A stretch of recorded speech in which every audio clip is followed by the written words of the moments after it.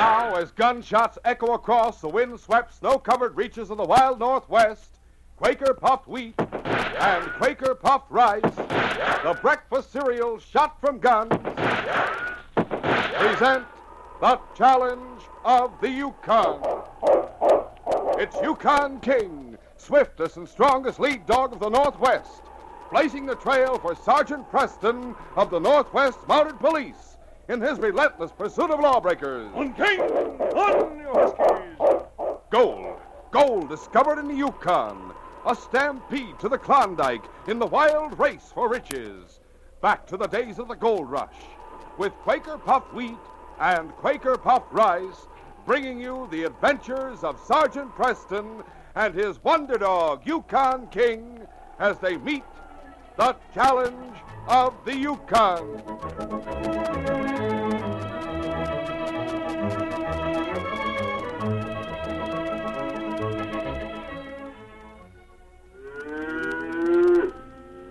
Golly, you know what that reminds me of?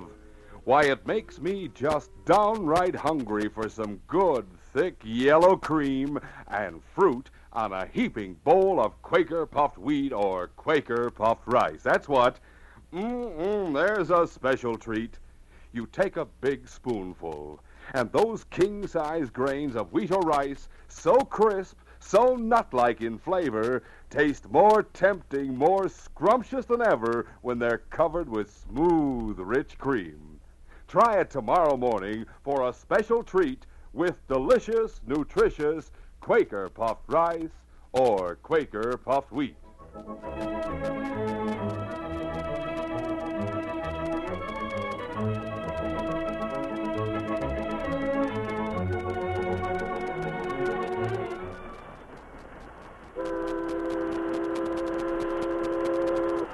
As the Yukon Queen, one of the larger packets that carried passengers and cargo between the Yukon and the States, moved along the mighty Yukon River on its way from Selkirk to Dawson City, Sergeant Preston arose from the bunk in his cabin after a refreshing nap.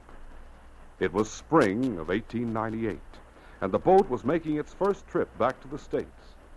As the Mountie stood up, the great dog King moved to his side and whimpered as he nuzzled his master's hand. Yes, King, I know, boy. Stuffy in here. We'll go up on deck and get some fresh air. Come on, fella. As the Mountie and dog moved slowly along the deck to the front of the boat, they approached a woman standing at the rail. Sergeant Preston was conscious of the hostile, piercing eyes that glared at him through the wide meshes of a veil. And then her steps faded rapidly along the deck. Ladies seem to resent this, King. Well, we'll stroll back along the deck a way and go on back to our cabin, boy. Come on. Two men sat in one of the cabins on the same deck. One of them was speaking. The boat will stop at Dawson City for 24 hours, Senor Barton. I know, Carlos. And in that time, we have a lot to accomplish. The Americans in Selkirk contributed much gold to the fund which was started when the recent news of the war declaration was telegraphed to the Yukon. The senor who is entrusted with this fund is aboard the ship right now, as you know. Yeah, he needs to get a big addition to the fund at Dawson City. It's up to you and the senorita to get the fund from him and turn it over to me during the ship's layover in Dawson. Si, senor. I have leave the details to Senorita Mendoza. I'll see who it is at the door. I must talk to you and Carlos, senor. Oh, of course. Come in, senorita. You seem upset, Bonita. Perhaps it is nothing, Carlos. But I have just seen a Mountie aboard. Oh? He approached me at the rail, but I left before he could question me. Why should he question you? You and Carlos are both American citizens now. You've done nothing to cause suspicion. Si, of course, Juanita. You are the great singer, Senorita Juanita Mendoza, going to feel an engagement at Dawson City, no? Because you have sung in Whitehorse and Selkirk, he may have recognized you. Sure, that must be it. Carlos is your manager, so you're both in the clear. Perhaps something has made him suspect that Carlos and I, as agents of our country, are after that fund to help our cause. The boat will dock at Dawson City tonight. A man, Barry Jeffers, will get the contribution to the fund and add it to what he already has. Yeah, committee is to come to the boat after it docks to make the presentation. See, he is keeping the fund in a black bag in his cabin. That I have found out. Carlos and I have passage only to Dawson City. So we shall leave the boat when it docks and go to the hotel. How do we get the black bag containing the money? This is my plan, senors. Eh? Tonight, most of the men on board will go ashore for a final celebration before sailing from the Yukon. Oh. This Senor Jeffers is young. He is sure to want to join them. What then? Carlos will watch from the dock and follow Senor Jeffers to see which cafe he enters. Bueno. Then Carlos will approach him and say that the great Senorita Mendoza has heard of this war fund and wishes to contribute a large sum. I don't see how that'll get us the money bag. And listen a moment. Carlos will persuade Senor Jeffers to come to my hotel suite to get the contribution. Mm-hmm. I shall ask him to drink a toast in wine to victory for his country. He will not refuse. The wine will be drugged. But the fund will be on board, Juanita, locked in his cabin. He will have the key with him. You, Carlos, shall take it to the dock where Senor Barton will meet you. Give him the key to this Barry Jeffers cabin. That'll work until he comes to and tells the police about it. But I am not stupid, senor. You are to remove all his belongings from his cabin to yours, which is only a few doors away. Also, you will take the black bag. And when Jeffers returns to the boat? He will not return, senor. Nor will he be seen again. Carlos will see to that. Why, when it is discovered he is not aboard and that his belongings are missing along with the fund, people will think he has run off with the money. Of course. Tomorrow night, after the boat sails, you can drop his personal belongings overboard, Senor Barton. You see, senor, the senorita is most clever. You will be in the clear, and no one will ever suspect us. See. Now, we shall not meet again, Senor Barton. So I wish you good luck and success to our plan. It was about 8 o'clock that night when the Yukon Queen eased alongside the dock at Dawson City. Sergeant Preston, with King at his side, stood at the rail watching as the boat was made secure. He turned as someone spoke at his side. Hi, Sergeant. Oh, Barry Jeffers. Haven't seen you since you came aboard at Selkirk. I've spent a lot of time below decks with a crowd of fellows going to join up in the States. I admire the loyalty of you Americans, Barry. None of you would be forced to go back for service. You'd do the same if you were somewhere else and your country declared war. Yes, that's true. I heard about the big fund of money the American prospectors have raised, too. Yes. They've trusted me to take it to the States. In my opinion, they couldn't have trusted it to a better man. I hope you put it in the ship safe, Barry. As a matter of fact, I haven't. I intend to turn it over to the purser as soon as I receive the sum of money the Dawson crowd has waiting for me. I'm going ashore to see about it now. I'll see you later, Sergeant. So long. So long, Barry. Bye, King. Well, King, the gangplank's down. We might as well be going. Come on, fella.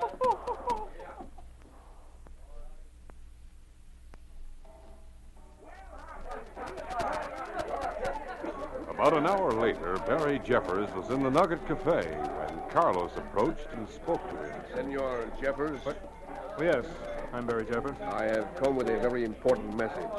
If I may speak to you alone, perhaps? Why, sure. Let's go back there where we can talk.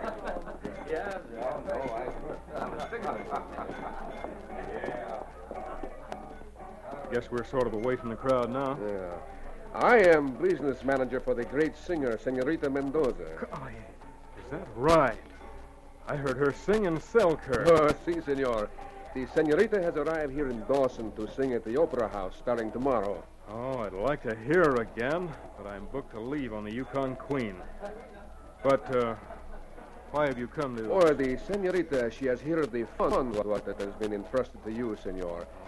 She is a citizen of your country, as am I, and she wishes to show her loyalty by contributing to the fund. Gosh, that's mighty fine of her. She has asked that you come with me to her hotel suite so that she may give the money to you in person. Well, sure. It'll be an honor to meet the great senorita. I was getting ready to leave anyway. Let's go. A short time later, Barry sat rather uncomfortably in Juanita Mendoza's suite. He was flattered by the attention that the celebrated singer and her manager gave him. Oh, Carlos has brought wine, Senor Jeffers. We must make a toast to victory for the United States, no? Oh, sure. Here is your wine, senor. Thanks, Carlos. Now I give you victory, Senor Barry. To victory. Thanks for calling me Barry, senorita. But of course, why not? Ah, such a young and handsome soldier you will make. Well, Carlos, we must also have a toast to Barry's safe return from the war, no? so I guess I can't refuse that. And then, senor, we must give a toast to the senorita's success during her engagement here in Dawson at the Opera House, no? Come on, let's drink it. Within a short time, the drugged wine had its effect, and Barry Jeffers finally dropped into a deep sleep. Moving him onto the sofa, Carlos quickly searched him. Let's see, where is the... So I have found the key to his cabin on the boat, Juanita. See, that is fine, Carlos. I will sleep for hours. Hurry, go give the key to Senor Barton, then come back here. I have already made plans for Senor Jeffers' disposal. What sort of plans, Juanita? One of our countrymen, Pedro, has a fishing boat on the river not far from here. I sent the word for him to bring a wagon to the back door of the hotel within the hour. Oh? You will help him get the young senor to the fishing boat. Si. Pedro will move the boat out into the river. Then together you can push Senor Jeffers into the water. Oh, you plan everything very well, Juanita. I will go meet Barton right now and give him this key. Later, returning to the hotel suite, Carlos entered to find the man Pedro waiting. So, Carlos, it did not take you long. No, I delivered the key, and Senor Barton went aboard to remove Jeffers' belongings and to get the money box. Carlos, this is Pedro. Como está? You have bring the wagon, Pedro? See, it is just outside, behind the hotel. Good. Oh, I see Senor Jeffers is still in a deep sleep. See, and he will stay that way until you throw him into the river. Now, you and Pedro take him out the back way and get him to the fishing boat. Why, instead of being praised as the patriot going off to the war, the Senor Barry Jeffers will be despised as a thief who disappeared with the fund. See, they will say he betrayed his trust. Yes, and all the time he will be at the bottom of the river, dead. We'll continue our adventure in just a moment.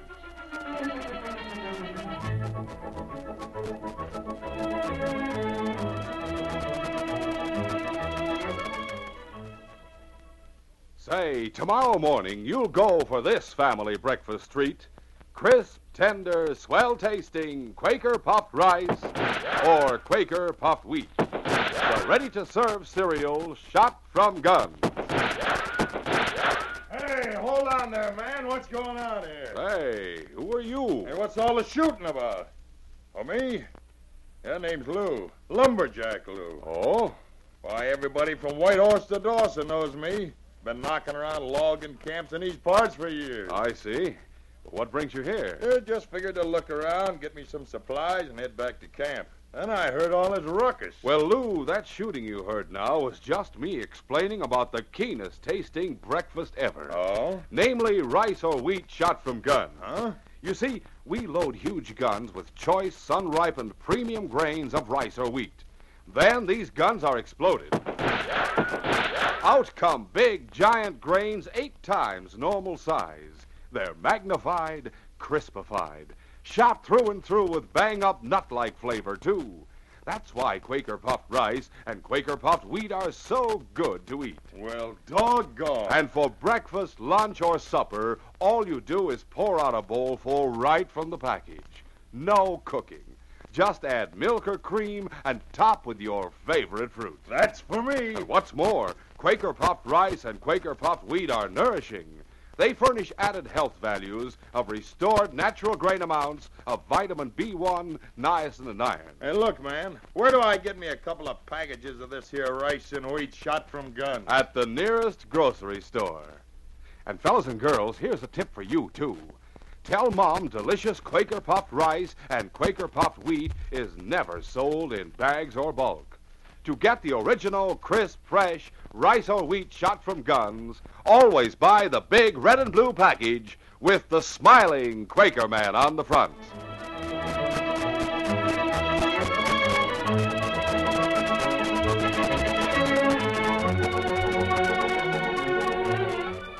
Now to continue.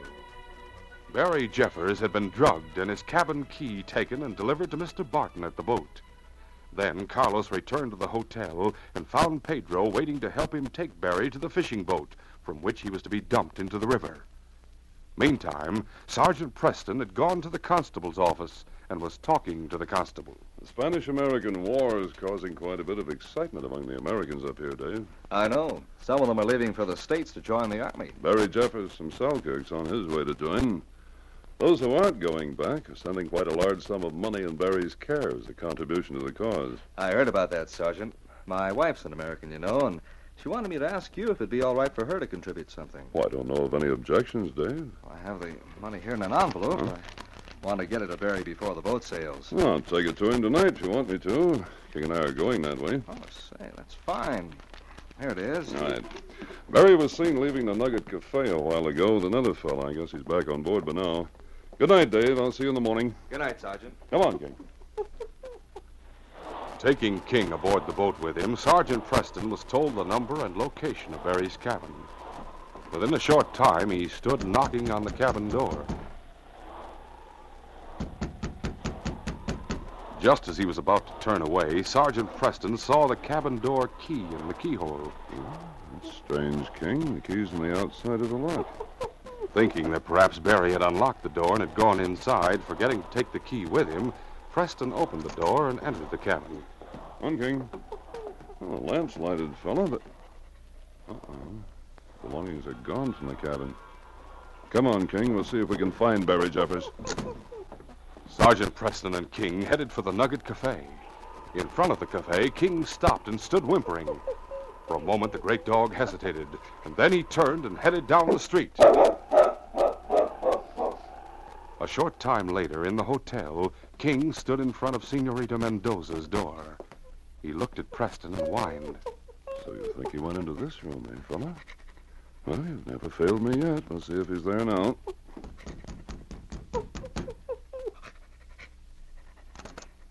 See, Hermonte, what is it you want, senor? You seem startled, Senorita. I'm looking for a friend of mine. There is no friend of yours here, senor. I'm beginning to believe that. I do not understand. Forget it. You going to invite me in, Senorita? But of course, why not? But the dog... King won't hurt you. Come on, fella. Now that you are here, Senor Monte, you can see for yourself there is no one else here. Mind if I look around? No, go right ahead, senor. But remember, I consider this an intrusion. Yes, I'll remember. Sergeant Preston quickly looked through the suite.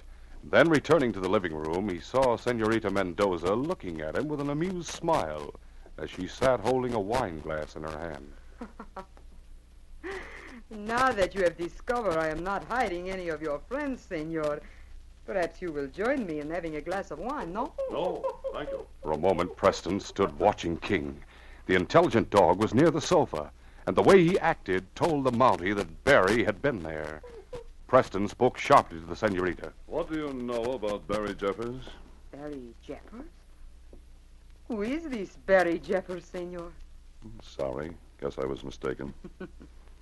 I accept your apology, Sergeant. I won't take up any more of your time. But there is no need to hurry away. I am beginning to enjoy your company, senor. Thanks. If you sing at the Opera House, I'll get there to hear you. You say if, senor. But you should say when. I start my engagement there tomorrow. As I said before, I'll see you again. Right now, I have to leave. Good night, Senorita. Buenas noches, senor. Come along, King. I'll find him, fella. Find her. King led Sergeant Preston along the hallway and out the back door of the hotel.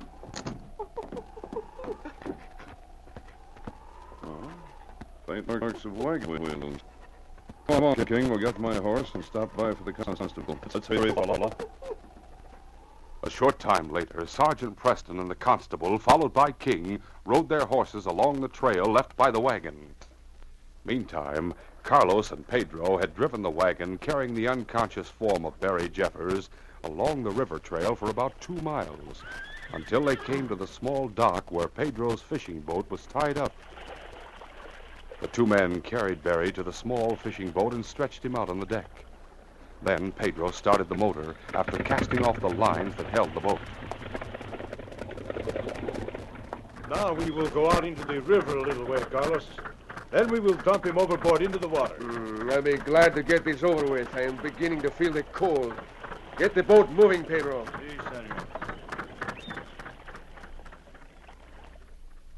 Meantime, a short distance down the river trail, Sergeant Preston and the constable rode along behind King. They rode in silence until the sound of a chugging motor reached their ears. Sounds like a boat, Dave. Must be right around that bend ahead. You think it has anything to do with the case? I don't know, but we'll soon find out. Get up, Blackie. Come on now. Help, Dave. Help.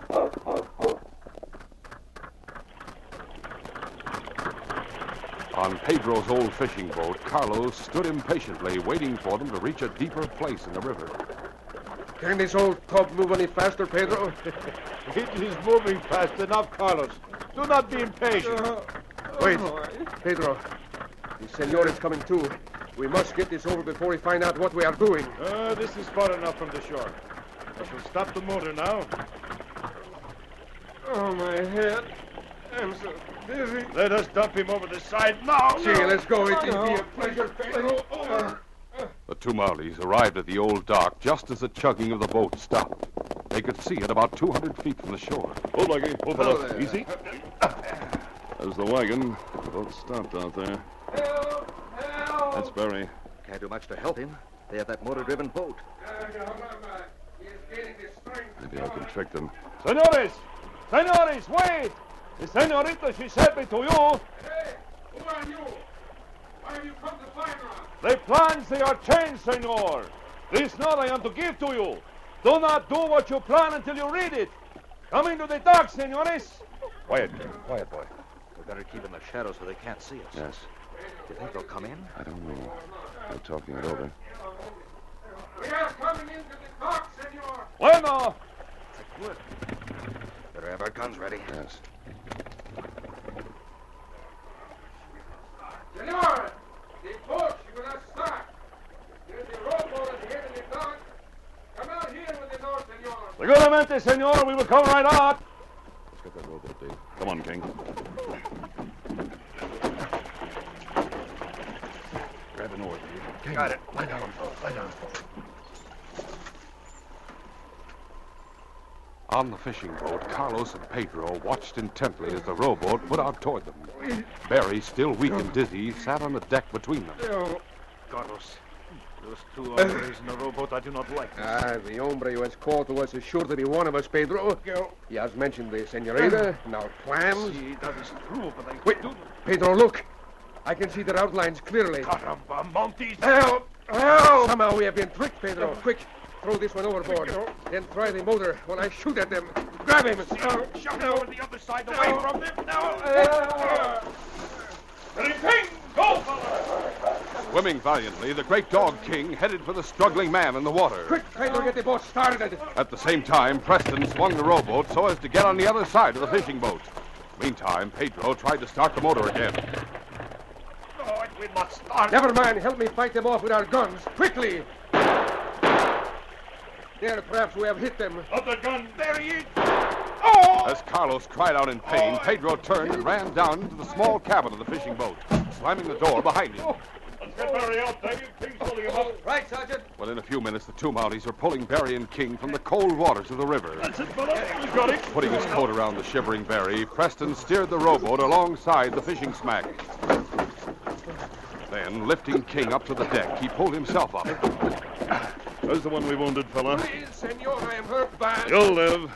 Come up on deck, Dave. I can't. Well, that one's out of the fight. Watch him, Dave. King and I'll Okay. see about the other one. Come on, King. Better give up, you. You can't get away.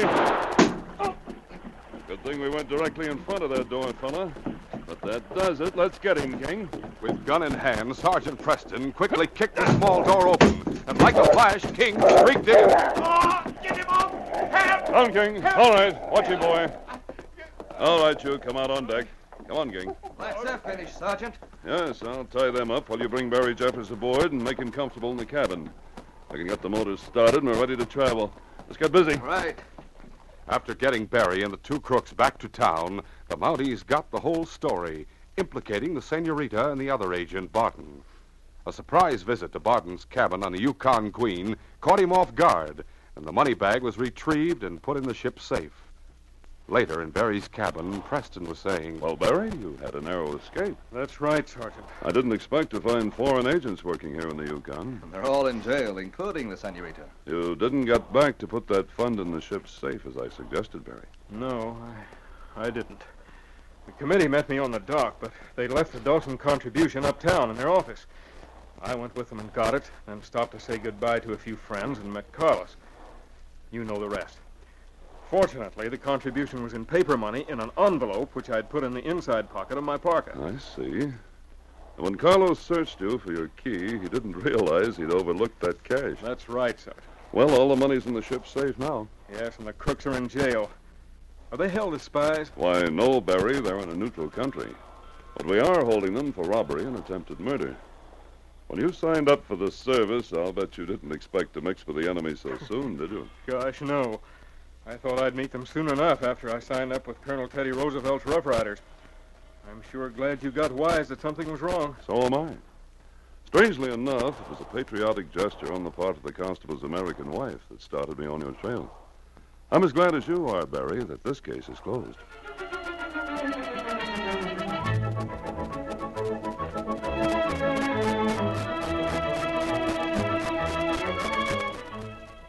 In just a moment, Sergeant Preston will give you a preview of Wednesday's adventure.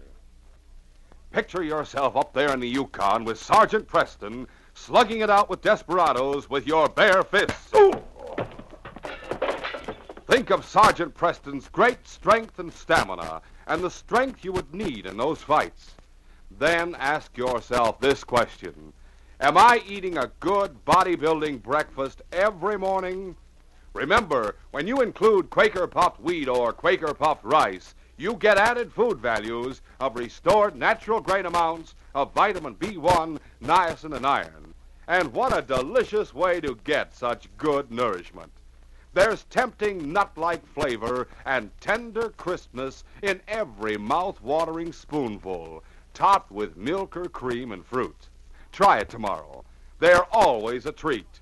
Quaker puffed rice and Quaker puffed wheat. Listen Wednesday when Sergeant Preston and Yukon King meet the challenge of the Yukon in the case of the Red Devil. Buckland had killed a trader and a mission priest and made his escape across the frozen stretches of Mackenzie Bay. When King and I caught up with him, he had taken shelter in an Eskimo village and had convinced the Eskimos that I was an evil spirit who had driven the seal from their hunting grounds. As a result, we not only had to face Buckland's guns, but the deadly spears of the Eskimos. Be sure to hear this exciting adventure Wednesday. These radio dramas, a feature of the Challenge of the Yukon Incorporated, are created and produced by George W. Trendle, directed by Fred Flowerday, and edited by Fran Stryker. The part of Sergeant Preston is played by Paul Sutton. They are brought to you every Monday, Wednesday, and Friday at the same time by Quaker Puffed Wheat and Quaker Puffed Rice, the breakfast cereal shot from guns.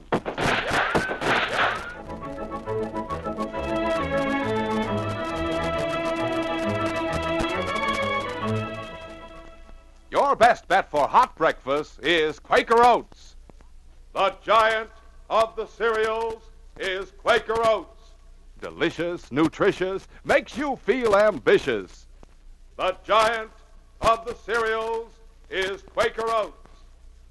Yes, if you want to be a star in sports and school activities, make your hot cereal Quaker Oats, because Quaker Oats helps grow the stars of the future.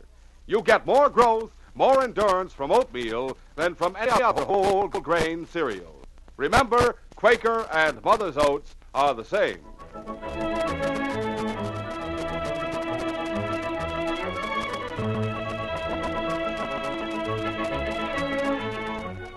This is J. Michael wishing you goodbye, good luck, and good health from Quaker Puffed Wheat and Quaker Puffed Rice.